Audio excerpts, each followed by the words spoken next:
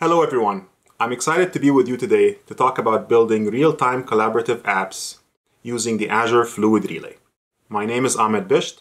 I'm a program manager here at Microsoft in the Office Collaboration Services team. Over the last few months, my team has been working on bringing the Fluid framework to Azure. The Fluid framework makes it easy for you to build delightful collaborative experiences for your end users. And when you combine that with the power of Azure, using the Azure Fluid Relay, a lot of details are taken care of for you, allowing you to focus your attention on your app and your end user experience. Let's jump in and see how. Let's say you're trying to build a brainstorming app where your end users are sharing ideas. The end users want to share and organize their thoughts on a sticky notes digital board. If you were to build that app today, you have to take care of several things. Beyond building the app itself, you have to figure out how to bring changes from all your end users, merge them together, handle things like merge conflict, distribute back all these changes to all the users. And you have to do all that in a real-time fashion. You'll need to build a communication channel using something like WebSockets, and that is likely going to be very app-specific and not reusable in your other solutions. You'll also need to think about storing the session data somewhere and managing that storage platform. Now, once you're successful with that very simple basic flow, you'll also have to make sure that the solution can scale as your app traffic grows. You want to scale to tens, maybe even hundreds of users in the same collaborative session. You want to handle traffic from thousands or millions of collaborative sessions per day. So running the solution at scale is very time-consuming and costly. This is where Azure Fluid Relay comes into the picture. The Fluid framework delivers a client-side library that you can use in your application. That library abstracts a lot of the details away from you. Once you've modeled your data in Fluid data structures, the Fluid framework takes care of distributing the changes from a user to all the other users in the session. It also takes care of handling merge conflicts for you. And with the Fluid Relay service in Azure, you can rest assured that the service is continuously monitored and is delivering the highest level of reliability and scale to help meet your growing needs. You do not have to worry about building out, operating, or managing any server-side components. In addition to that, the service takes care of storing the session state to make it very easy for your end users to pick up from where they left last time during their collaboration session. Now let me show you how easy it is to provision a Fluid server using the Azure Fluid Relay, and how we can take that and integrate it into an existing sample app. I'm logged onto the Azure portal, and I have a resource group ready for us to use. Let me create a Fluid Relay resource in that group. All I have to do is look for Fluid, create a resource, give it a name, select the region. We are currently in 3 regions, and we're planning to add more before our general availability. This is calling back to the service and creating a Fluid tenant for me in Azure Fluid Relay. And in a couple of seconds, you will have that tenant ready for our usage.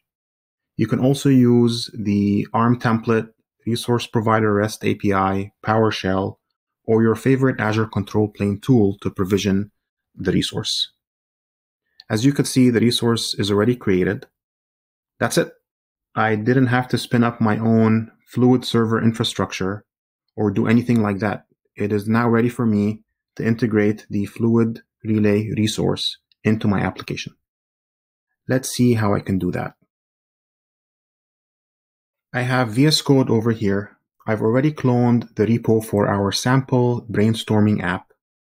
And as you can see, it is using the Fluid framework. More specifically, it is using the shared map data structure from Fluid. We have a learn together session that will walk you through the details of this app and how it's using the Fluid framework and the data structure in more detail. What I want to focus on here is how easy it is to run this app against the different Fluid server options available for you. You can go a long way running this app and during your prototyping purposes using our TinyLicious service. And this is basically a local box in-memory service for the Fluid framework. Now, once you're ready to go production, we can easily point this app to use the Azure Fluid resource that I created a few seconds ago. Let me show you how easy it is to do that. Going back to the resource that we just created, I can go to my access keys, and it's just a matter of copying the tenant ID, the primary key, and the service endpoints back into the app config over here. You'll notice that I'm using an insecure token provider. This is okay for development purposes, but for production, we recommend using a more secure method.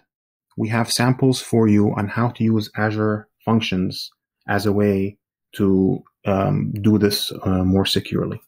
Okay, so earlier I actually launched the app, and as you can see, it's running against localhost.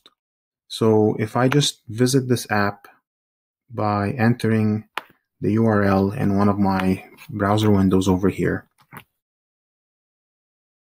you'll see that it created a collaborative session for me. And if I take that URL and copy it to a different window to simulate two users who are collaborating on this brainstorming session, we could start adding notes, moving notes, and you can see this can be done from the different users, and the experience is very fluid, and changes are shown to the other user very quickly in real time. One last thing I wanted to show you is the network trace for this session I just had. You'll see that it is talking to fluidrelay.azure.com to exchange those messages between the different users of the session. I showed you how easy it is to build a collaborative experience with Azure Fluid Relay.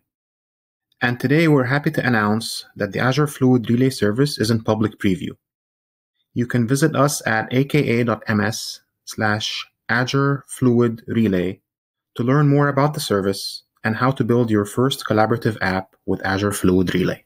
Since we announced the private preview of Azure Fluid Relay during our Build conference back in May, we've seen developers build a lot of cool prototypes with Fluid Framework. They managed to stand those prototypes very quickly thanks to the Azure Fluid Relay service. And they were able to cover a lot of very exciting scenarios across multiple industries. We cannot wait to see what you will build with the Azure Fluid Relay. And we are looking forward to your feedback as we are driving towards making the service generally available in the near future. Thank you very much.